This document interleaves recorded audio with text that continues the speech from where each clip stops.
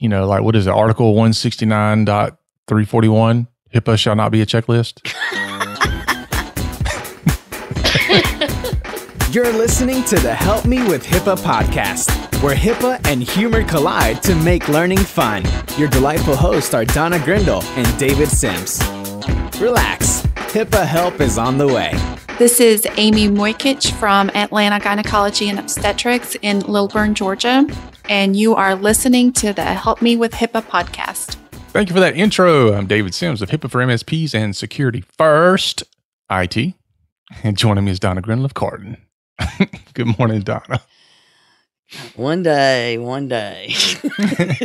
Yeah, so for those of you who don't know, our discussion before the recording started was about somebody who does not think security should be first. Thus, my emphasis on the word first. They think security is just going to go away. Yeah, so funny side story. I was talking to somebody the other day, and I said, well, have you listened to our podcast? And she goes, yeah, actually, I did listen to one episode. And I'm like, cool, which one was it? And she says, the one where you were ranting the entire time about business associate agreements. I was like, they're not all like that. So, yeah, I'm thinking she was going, wow, I don't know that I want to listen to him rant every episode. I was like, yeah, you picked a good one to start with. Yeah, that's a real good one right there. Awesome. Yeah. So, yeah, it's we appreciate that people have been sharing the word about Help Me with HIPAA. Mm-hmm. We can see that more people are listening, and we need more. Yes. Right now we're just like a little niche podcast, but we need to grow. So take a moment right now. Hit pause. Yeah. Donna wants to take her diapers off and be a big girl. All right. Let's on with the show, buddy. All right. So today we're going to be talking about HIPAA being so ambiguous. Yeah. Yeah. We get emails about that.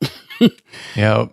So it doesn't matter if it's doctors and nurses, lawyers, managers, supervisors, compliance officers, lions, tigers, and bears. They all say, God, it's so ambiguous and we just don't understand it. And it's just a bunch of best practices. Honestly, I'm glad it's that way. I think it's really flexible and it's reasonable, which I think is the way we should look at it, not ambiguous. Yeah, so we're going to talk about that and explain why you can treat it as flexible and reasonable and appropriate. Yes. Not ambiguous. But first, there's some stuff we got to do, right? Yeah. We got to talk about the HIPAA bootcamp.com. Yep. So the spring session of the HIPAA Bootcamp for 2020. Yeah, we got folks signing up from the West Coast even, and up the seaboard and here locally. And so... You know what's going to happen? We're going to have the East Coast session have a bunch of West Coast people in it, and then the West Coast session is going to have a bunch of East Coast people in it. There's something about that. You're right. Yeah, we'll figure it out. We'll be like, oh, you have to do it further away from people to get them to come. Now I got it. Well, we do appreciate everybody that comes to the boot camp because they're signing themselves up for 3 days of HIPAA intensity. Yeah. And yes, you may come and wonder, how could anybody talk about HIPAA for 3 days? We have had, one of our attendees did say, I have no idea why I'm going to this. How could you talk about HIPAA for 3 days? Told somebody that on her way to day one, and sends them a message on day 3 when they say, how bad was it? She's like, it was actually fun. It was great. We could do a couple more days. Yeah, this is pretty awesome. Yeah. I got a kick out of that story, but We should plan a HIPAA boot camp cruise next year. You keep bringing that up. I'm hoping it'll stick eventually. All right. Well, you're in charge of it, David. All righty. Every detail, the planning, all that stuff. If you're in charge, I'm in. Meet me at the Bass Pro Shop. We'll pick out a boat. All right. There you go.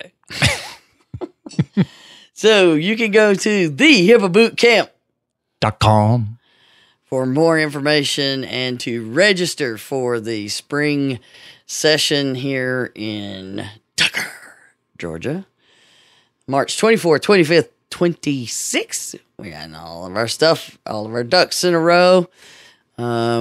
Filing all our paperwork to get our CEU approval with the Compliance Certification Board again. So, we don't do it with all of them, but if you got the paperwork for one of them approving it, it usually goes through everywhere else. So go there, give us a call, or send us an email if you have any questions concerning the boot camp. Looking forward to seeing you there. All righty. Good deal. We need to thank our donors. Yeah. Now that we're managing it properly. It's amazing. We have donors. Thank you. I feel like we should give them like a sticker and a cookie.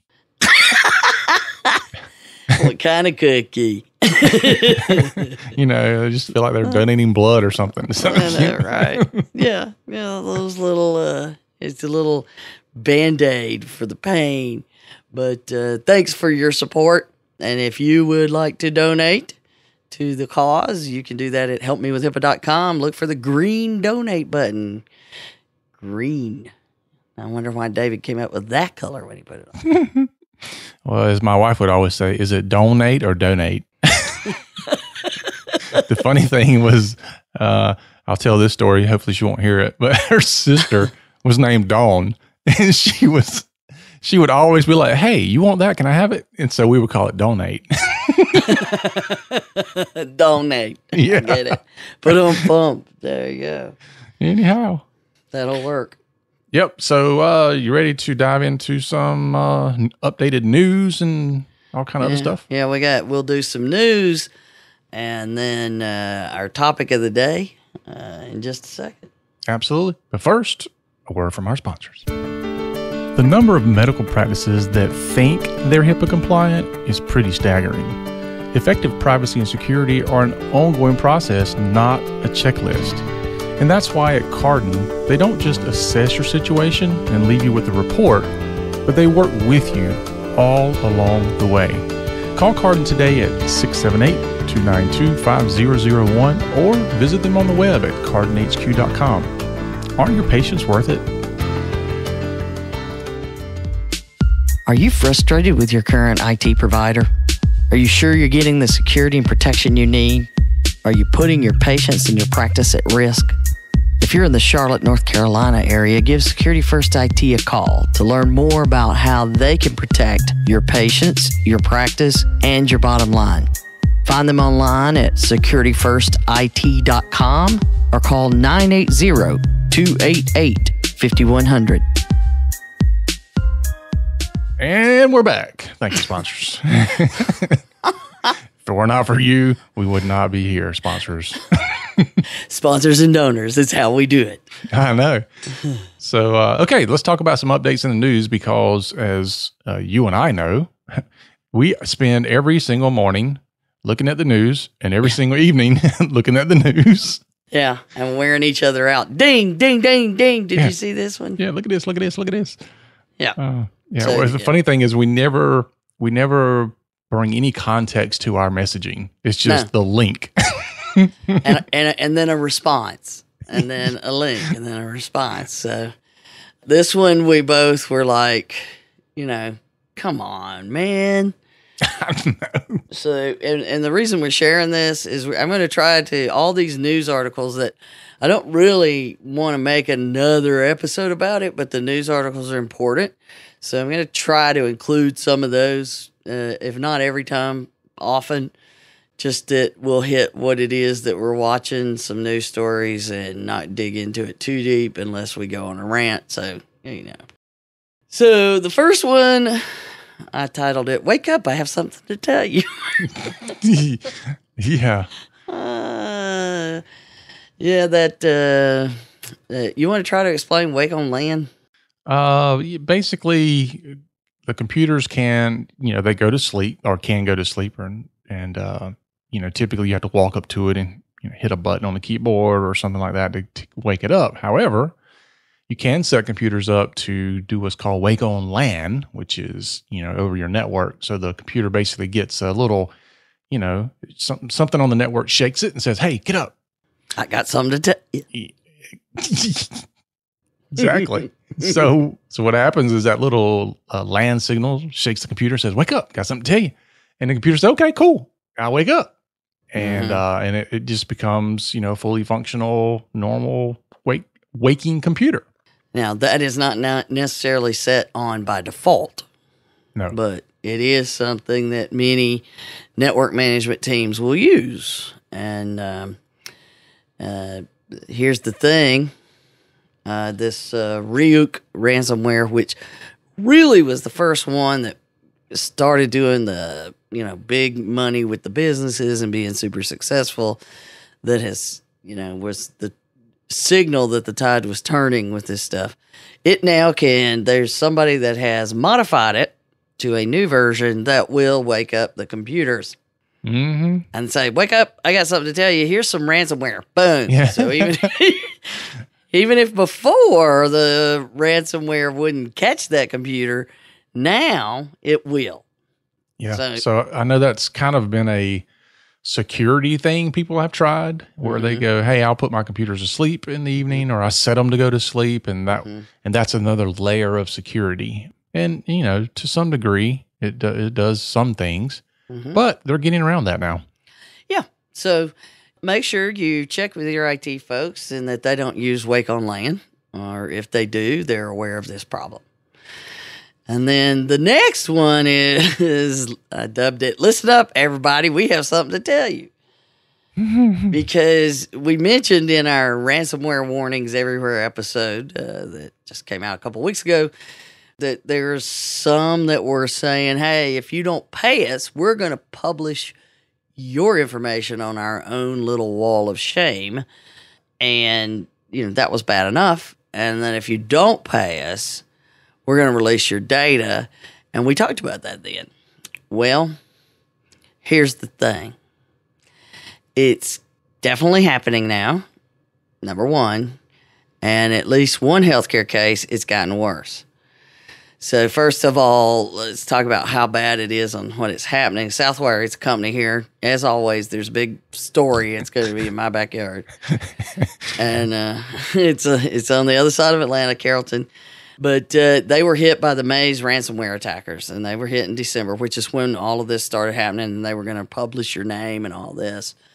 So they demanded $6 million.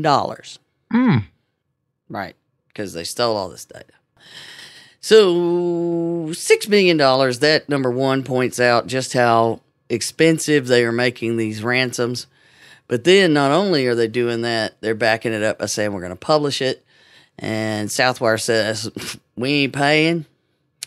And so when they refuse to pay, they also are suing them in court. I don't know. It's too detailed of a discussion. But anyway, they have an Irish court that they are suing them. But when all of that happened, they were like, "Okay, you're not paying." And they published 14 gig of Southwire's data in a Russian hacker form. Wow. I wonder if the hackers are using like the OCR payment scale. I know, right? It's like 50,000 per occurrence from a day. Yeah, you're gonna pay $6 million. There you go. I don't know where they come up with it, but they claim that that's just the first bit of the data they stole. They've stolen, and they will continue to release it. And Southwire. Yeah, I don't know how that's going to work out. I think it's very interesting, but it doesn't mean the data is not going to be released, which is what really matters, right? Yeah, I mean, and so, maybe they're Lee Major fans. Oh no.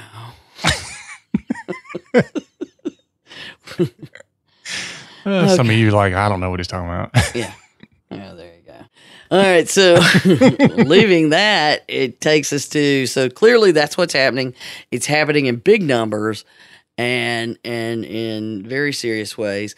And then we learn, okay, if that's not bad enough, they're also taking it a step further because the Center for Facial Restoration in South Florida was hit in November.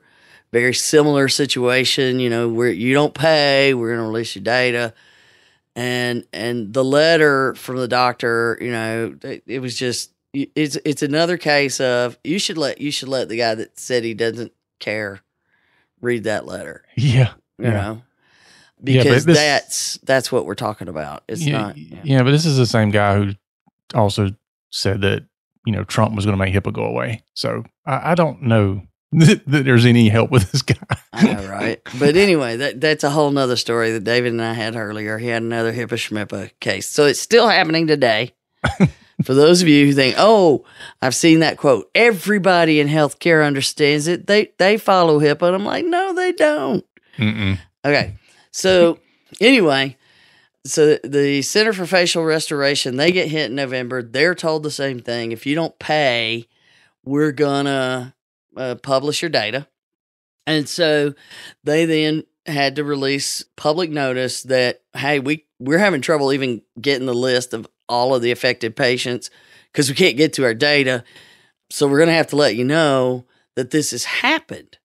And so when they make the public release, a lot of patients, we're not talking one or two, we're talking double-digit numbers apparently, contacted the office to let them know that the attackers have been calling them and demanding payment directly from the patients.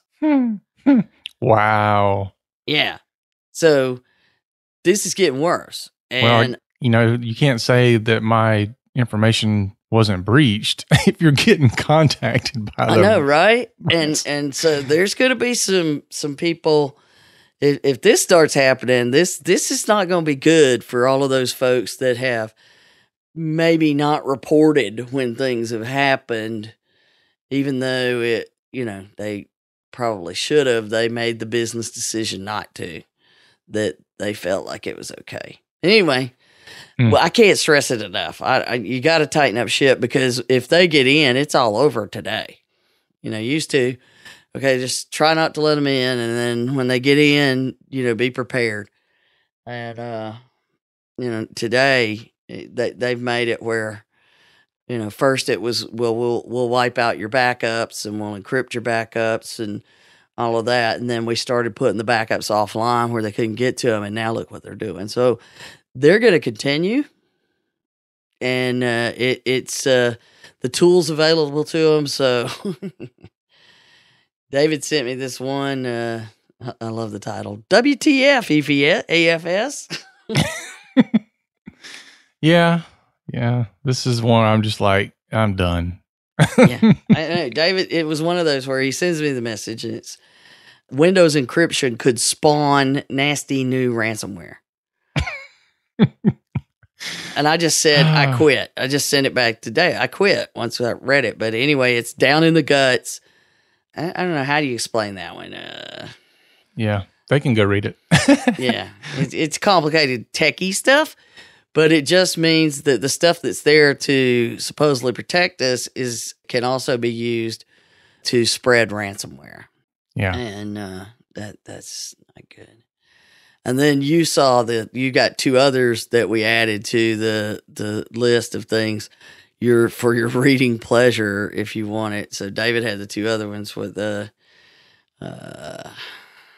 rant. Yeah, hit them. Yeah, well, one is they found out in, I guess, some study it was done in Q4 of last year, and they found out that ransomware payments have doubled, and downtime has also went up a lot. So apparently ransomware is not just increasingly prevalent, but it's also getting more and more expensive.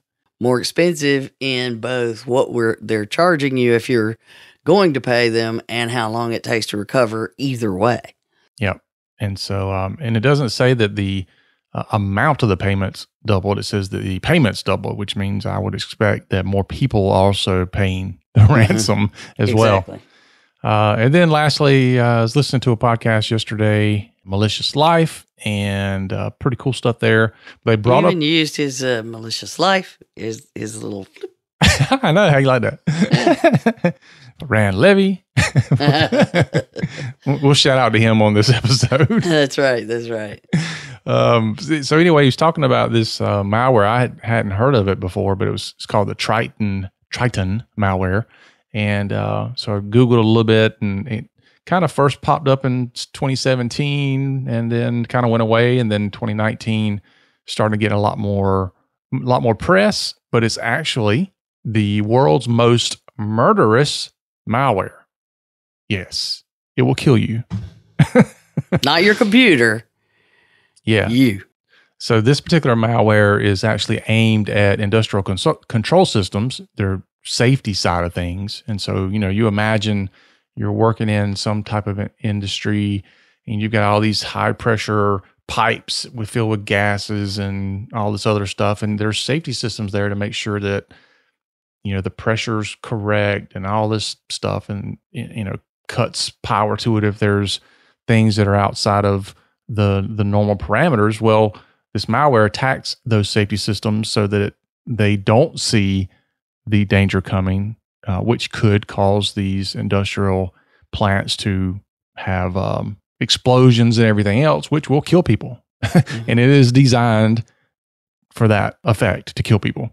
Well, because there's other malware that actually causes these things to overheat and exactly. Pressure, so. Yeah. So for people who think that, well, malware is just going to get my, my pictures or my music or some data, whatever. No, this stuff can literally kill people. Yeah. So you're either part of the solution or you're part of the problem today. And that's just the way I look at it now, because every little thing matters and everything could be used in some attacks. So, yeah. The point is, there's so much going on. There's so much news, and that, some people are even calling this, ransomware 2.0 is where we are. I think they're probably right. And it's not just ransomware 2.0, but now that they've learned that they make good money doing these kinds of things. So even the Triton thing. Okay, we've taken over and we're fixing to jack up all your systems unless you pay us a bunch of money. Mm-hmm. So there you go. Anyways, there's our news stories for today, and hopefully that's made you real excited about listening to anything else we got to say. But yeah, so which brings us into HIPAA. So ambiguous or not, these are the things we're trying to protect people from. It's all the other stuff that will kill you, because as we've mentioned this before in a past podcast, but you start getting into the medical IoT devices and all that, imagine the effects those things could have on people. Right. So, but anyway, that's the lack of availability or the loss of control or I can't trust the integrity of what the device is going to do. I mean, there's a lot of reasons that these things matter. So then HIPAA is supposed to help us. And we said before, that HIPAA is the minimum, HIPAA is the floor. Mm-hmm. We've talked about that. Get off the floor. So, but we read it in articles, we get emails with people trying to sell us stuff, telling us how ambiguous HIPAA is, and we could learn from their checklist. And I just got what you're talking about. And sometimes I reach my limit and I have to reply to them, here, listen to this episode or this one. And don't tell me you can teach me about HIPAA when you can't spell it right. Yeah. And don't tell me how your information would be helpful on my. Okay. So, there are things that are helpful, and we're open to people giving us helpful information. But a basic HIPAA checklist ain't it. Anyways, It's like the spray and pray approach. It's just with business. All Yeah. right. So, but first of all, we see this, and people tell us this, oh, it's up for debate, and it's just, all this kind of crap. So first I said, let me get the definitions of ambiguous, which then made me laugh because the definition of ambiguous is indeed ambiguous. That's funny.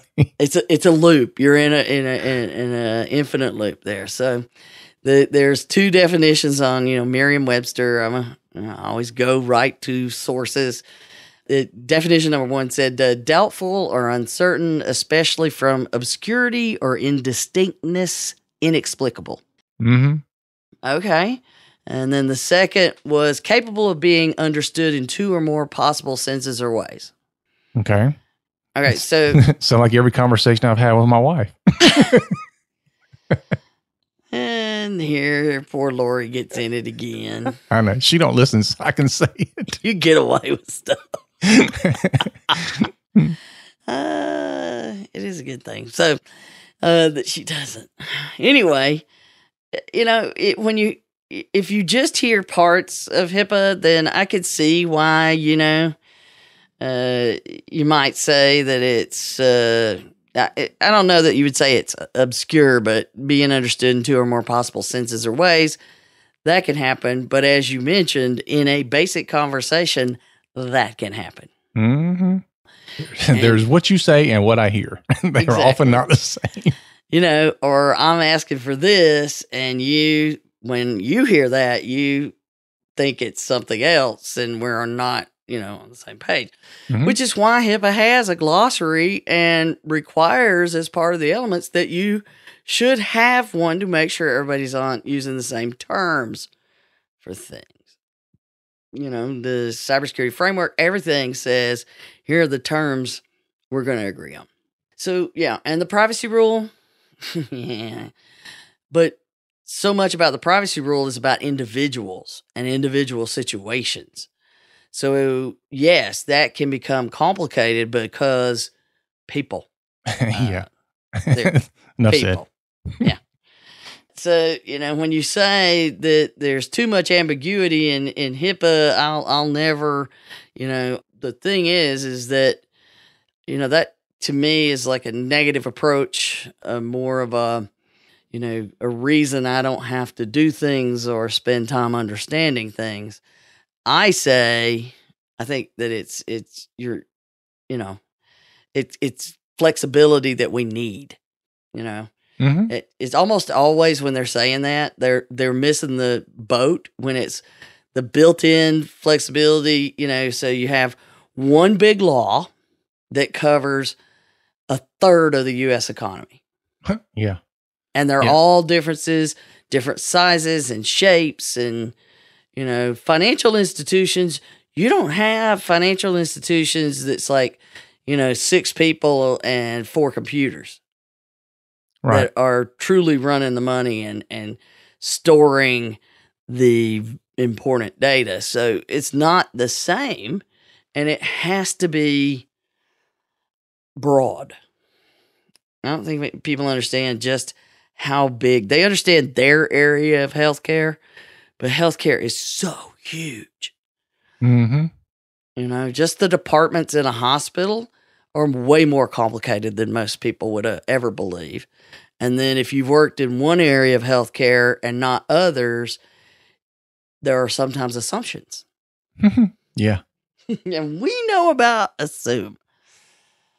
But the bottom line is, whether you're looking at privacy and security, any parts of HIPAA, all you have to do is answer 2 questions about how you read it and how you're addressing it.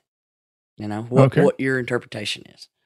So when you read it, it doesn't matter what somebody else thinks. It's what you think. And can you answer these 2 questions about the way you are addressing that in your business? Fair enough? Fair enough. So question number 1, is this adequately protecting my patient from a violation of their privacy rights? First one, if I'm doing this, do I think it's enough to protect my patient's privacy from being violated? If I believe that whatever I've chosen to do or how I've chosen to implement this, I feel like I could tell my patients I'm doing enough, then there you go. That's number one. And number two, is this a reasonable and appropriate safeguard for protecting that privacy and security of their information when I take into account the size and complexity of this operation? Phew. What? Look, well, I completely agree with it, but I think there's a big difference when you ask the person that is on the hot seat this question, versus the person that's on the outside this question, because when I ask those two questions, I get a very different response than if I were to ask you the same question about that practice. Because they're going to be like, yeah, I'm doing exactly what's reasonable and appropriate. And you're going to be like, no, I don't think so. But the whole thing is that it's still their business decision. And just like you and I both talked about, the HIPAA Schmippa guy, you just walk away. You don't see things the same way. And, and that's kind of like people who don't wear a seatbelt. The law says in every state now, I think, you have to wear a seatbelt. And then I look over people not wearing a seatbelt. It gives me the heebie-jeebies. Well, I've had people tell me that HIPAA is not reasonable and appropriate. Yeah. Well, how? It's totally flexible. Yeah. Because it holds them accountable. That's why. Exactly. It says you can't ignore this stuff, and that's the bottom line. All it's saying is you can't ignore this stuff. You have to make a business decision about how you're going to address it. And just like any other business decision, I can choose not to follow the law when it comes to my accounting. Mm-hmm. And if anything goes wrong, it will impact me, my business, my employees, whatever. But I'm taking that risk and saying, what I do with my money is more important than following the law or worrying about these other folks. Fine. Do it. If you get caught, own it. Don't just, run to the Caymans. And yeah. So, everybody's looking for this to be a checklist.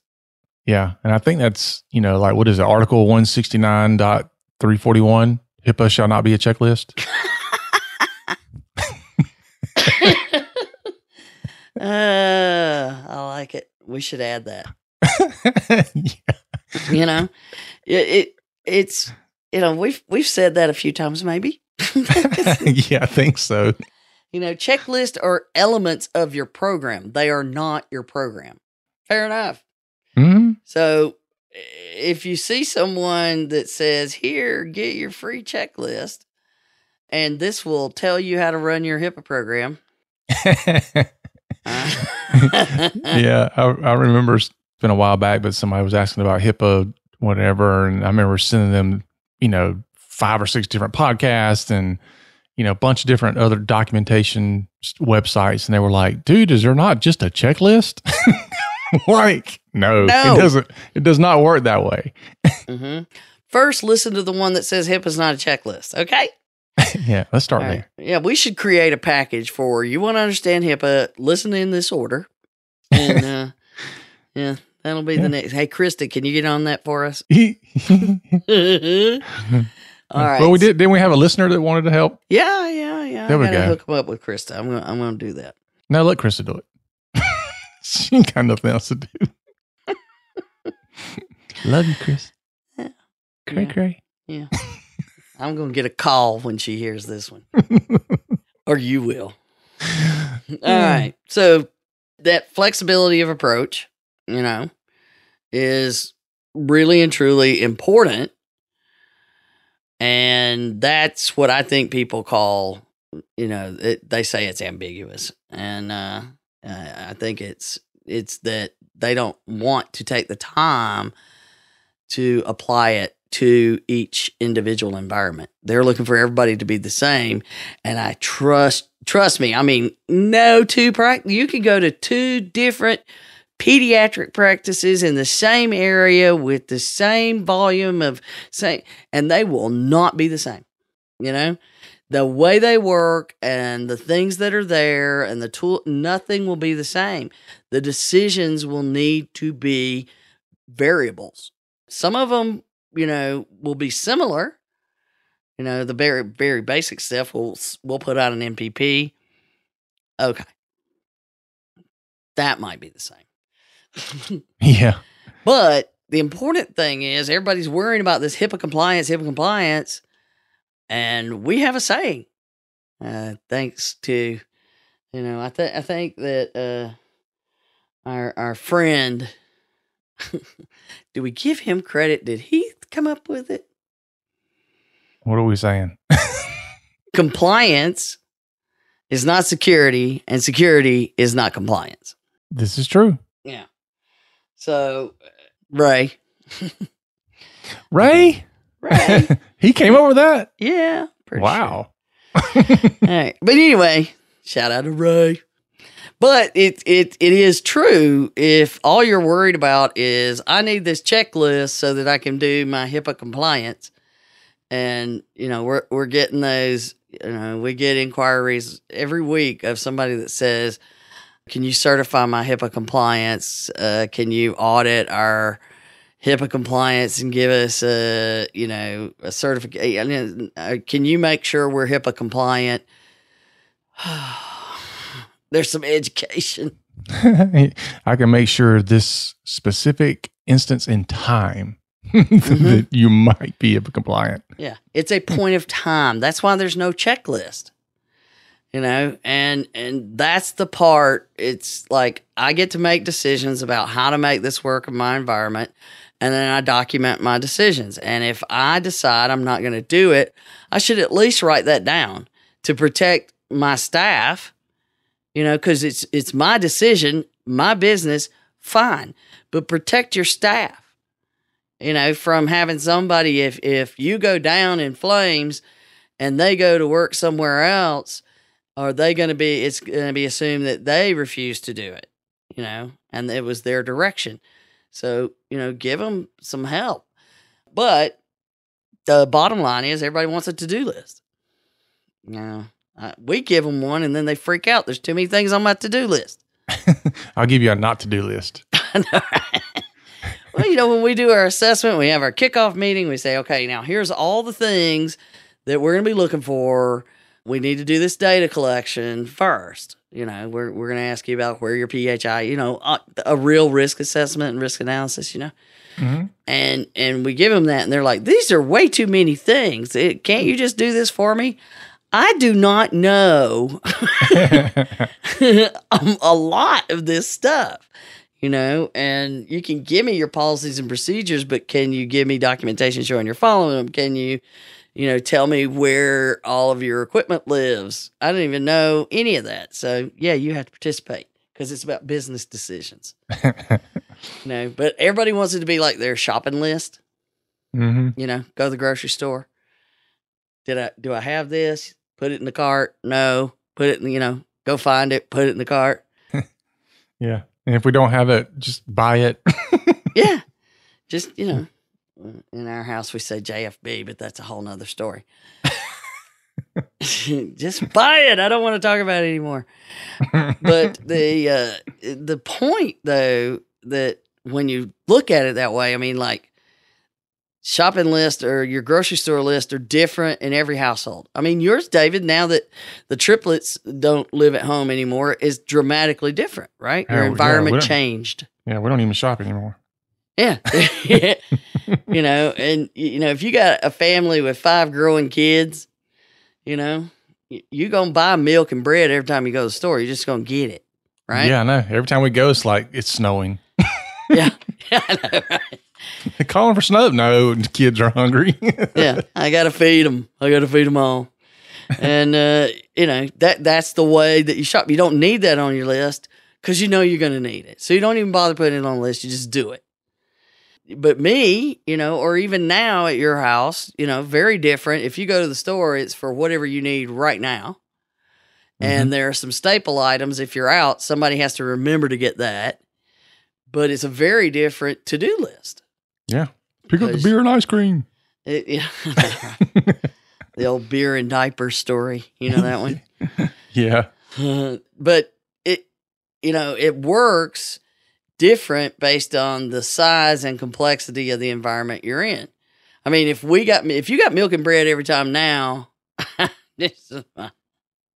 Oh, I know. No. I mean, we used to go through a gallon a day. Now we're lucky to go through a gallon in, a week. Right. And if we got it at our house, we get them a half a gallon at a time. And growing up, on the dairy farm back in the day, they had things like Clabber. That was my father's nickname. All of the guys in that generation, there were a bunch of the dudes and they all had nicknames. Nanner Nose, shortened to just Nanner, Dosey, and my dad was Clabber. And if you never heard of Clabber, you can look it up, but it's you take the raw milk and you leave it sitting out at room temperature and it turns into something. And it was used in baking and stuff back in the day. So, and I don't know the chemical makeups. I just know it's thick, sour milk. But, it's not curdled, which is what we would have today. Back then I could get some raw milk. I might have me some cottage cheese, some yogurt if I had too much. But today I just get nasty smelling curdle stuff. When you grow up on a dairy farm, you learn about milk. June is dairy month, people. Drink your milk. But at any rate, it's the whole point is, how much milk do you need? What kind of milk do you need?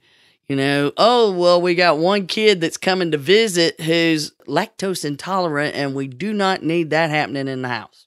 No. So do we get, almond milk or soy or what that this kid will not? So you adapt accordingly to what's going on in your environment. So there you go. That's the basic comparison. HIPAA's like grocery shopping. You do what's reasonable and appropriate. If I'm going to have a whole bunch of people over, my grocery shopping is different. Mm-hmm. And it's different just for that amount of time. Then it changes because, I might buy extra so I have extra for the party, and then I got leftovers so I don't have to shop as often. It's the same stuff. I do it for a period of time, a certain way, and then I need to change to a different way. I have my basic standards, but I'm always going to continue to adapt to my environment and any kind of changes, whether they be temporary or more permanent, like yours. Yeah. So there you go. That's it. You monitor what's going on. You open the fridge, you're like, what the hell stinks? The power went out. Cook everything. Quick, cook it all. And what's in the freezer, and you open the door and some big chunk of something falls out and you're like, when did I buy that? That's the security tool you didn't need, but you paid for. That's Grandma's vegetable soup from 2 years ago. It's still good. Just thaw that out. But I mean, I felt like it was a really good comparison to how you needed to constantly monitor and handle HIPAA. And so, those ambiguous parts, it is actually helpful because you're allowed to determine what is reasonable and appropriate. Mm-hmm. I like it. So here's what the security rule tells you are allowed to do in your flexibility of approach. It actually says we're giving you flexibility. Oh. So it says your covered entities, business associates may use any security measures that allow them to reasonably and appropriately implement the standards and implementation specifications in the security rule. And here are the things the factors that you're allowed to include. And by them saying this, I would suggest that you write down the decisions you make to show that you included these factors. That's a great idea. I know, called documentation. So the size, complexity, and capabilities, that's what we just talked about, I don't know about you, but I don't get the high end. If I can get something pre-made, Yeah. a lot of times, now I have moved up from hamburger helper, but that used to be my way, my go-to. But, my friend who's a chef will get like every little leaf is important.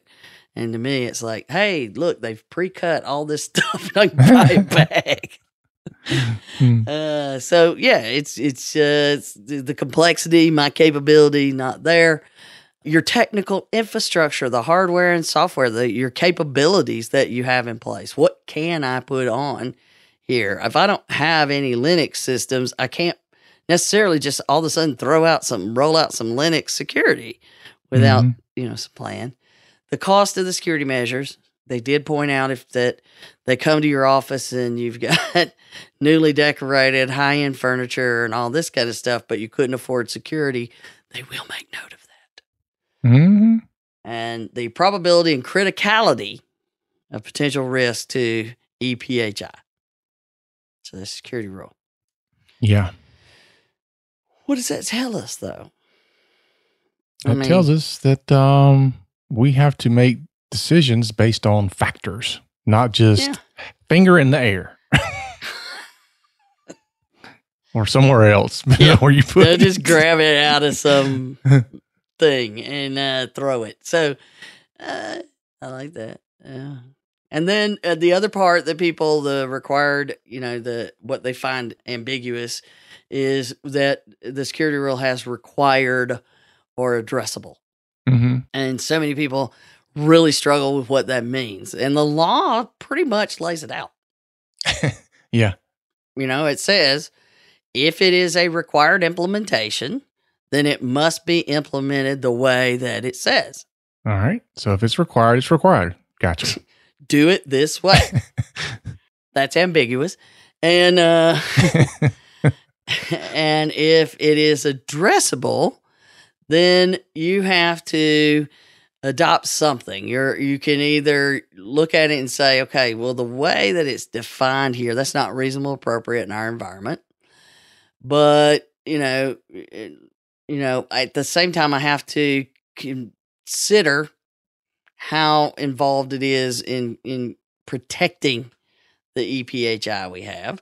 So you're able to say, okay, I'm just going to do it because it's reasonable and appropriate in my environment to do it exactly the way the addressable standard says.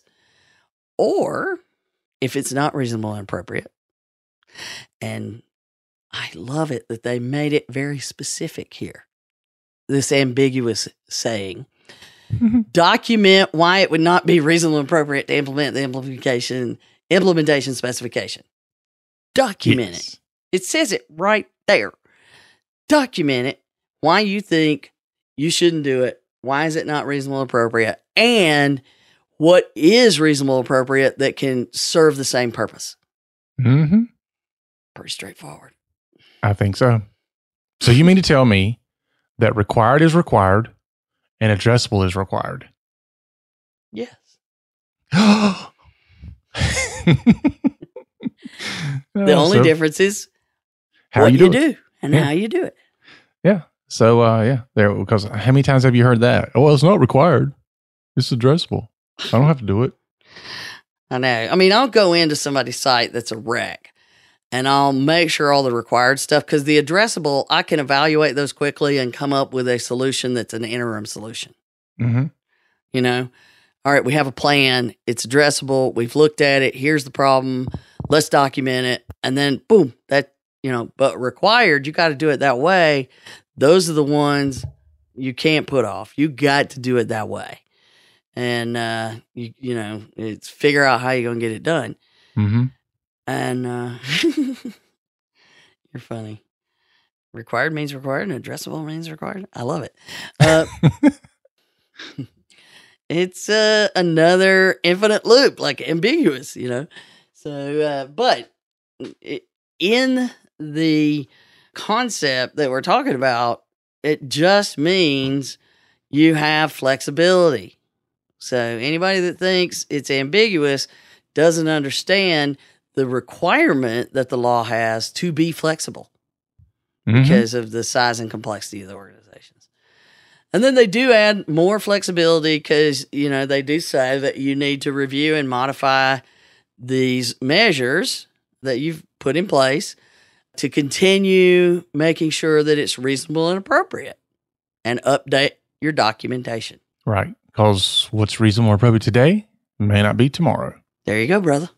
And that's, that goes back to our news stories even, because, we are always seeing new threats, and what might not have been a threat yesterday and what might not have been part of a risk analysis yesterday, all that changes all the time, which is why you should be doing them at least annually or when something in your environment changes. Yeah. So it's not telling you specifically what to do, which is what drives people crazy. And then they complain that the government doesn't get to tell me what to do, but it's not telling me what to do, so I can't do it. Again, infinite loop. Just tell me what to do. Don't tell me what to do. Don't tell me what to do. Yeah. But okay, so that's the bottom line. It's giving you options, it's not telling you specifically how to do things. It's telling you this is the outcome you have to have. It's the outcome it defines, not the process. Right. All right. So we got the privacy rule that's telling us what's acceptable when it comes to privacy, but it also says you have professional judgment that's allowed and patient care comes first. But it doesn't say that you can just say, screw this, I'm not going to do it, as that is my professional judgment. Yeah. The breach rule, the first implementation, did have a lot of ambiguity because it said if there was harm, then you need to notify. And when they came out with the omnibus rule that was the final implementation, you have the 4-factor assessment. You answer 4 questions. Can you read your answers to those questions and say that you think it's reasonable there to assume there's not going to be any potential harm to your patients? Right. Yeah. That's Proven it. harm was, Yeah, it was proven the negative, Yeah. And we both know how well that goes because we're always like, I didn't do it. Prove you didn't do it. How can I prove I did? Okay. See, my room is still dirty. I didn't do it. There you go. My proof. That's it. I didn't do HIPAA. It's pretty easy to see that. I wasn't there, but there are no cameras to prove it. No. Yeah. Okay. I'm not saying I'm Superman. I'm just saying we've never been in the same place twice. Yeah. It's like this song from years back. It wasn't me. Oh, God. Yes. That's funny. I do love that one. Okay. So we've covered it. It's all about being reasonable and appropriate. It is not, it's requiring you to make decisions. And if it were going to be able to tell you exactly what to do, that would be like me telling you every time you go to the store, David, because you did go to the store once and you bought milk and bread every time, now you should buy milk and bread every time for the rest of your life. Yes, and you must buy a certain brand of milk and bread and size of milk and bread and complexity of milk and bread. Yeah, and there's no changing it because it's in the law. Right. We can't put that in the law, Mm-hmm. So, yeah, you don't want them to. I mean, imagine just on the technology side, if you had to put the same equipment in your one doctor practice as a hospital system, you couldn't do it. Uh-uh. Well, what do you mean I got to spend $40,000 on a router? Yeah. Well, although there are some IT people that's what they come in and tell us. You're right. You're absolutely right. So, yeah, somewhere between $40,000 and what you can pick up at Walmart is probably your answer. but neither end of that spectrum is probably right. Neither is reasonable and appropriate in your environment. Right. But just document it. Yeah. Document your decisions. How did you come up with that? Yeah. That way people like Donna can look at you and say, explain to me why you thought this. Yeah. I mean, at least if you're documenting your decisions, what they're able to say is, we think you're wrong. Yeah. But if you don't document decisions, then it's like, well, you didn't even think about it at all. Yeah. I would much rather have, Carden question me than the OCR. And trust me, Carla's very good about questioning. I know. She'll wear you right on out. I'm like, yeah. Stop, Carla. Stop the madness. Yeah. Hey, Krista and Elizabeth ain't no better. Let me tell you. They all ask me questions all day, every day. I feel y'all's pain. So, but anyway, there we have it. That's our story for the day, and I'm sticking to it. All right. Well, that was such an ambiguous podcast we had here. Utterly exciting. Ha, as the cow would say. All right. That is our show for today, folks. Make sure that you listen next week if we haven't turned you off enough today. Be sure to rate us on our podcasting app. Help spread the word. Donate. We'll send you a sticker and a cookie. And you're in charge of that, David. So anybody that doesn't get a sticker and a cookie, you know who didn't do it. Remember to send all your questions to Donna. She has nothing better to do. And also remember, the HIPAA is not about compliance. It's about patient care. You've been listening to the Help Me with HIPAA podcast, hosted by Donna Grindle and David Sims. The show created to help you with HIPAA. For more information or to ask us a question, visit our website at helpmewithhipaa.com. Neither Donna Grindle or David Sims are attorneys, and they do not offer binding legal advice concerning regulatory compliance. The information in this podcast should not be relied upon or construed as legal advice in any way. Consult your attorney for legal advice concerning compliance with HIPAA regulations.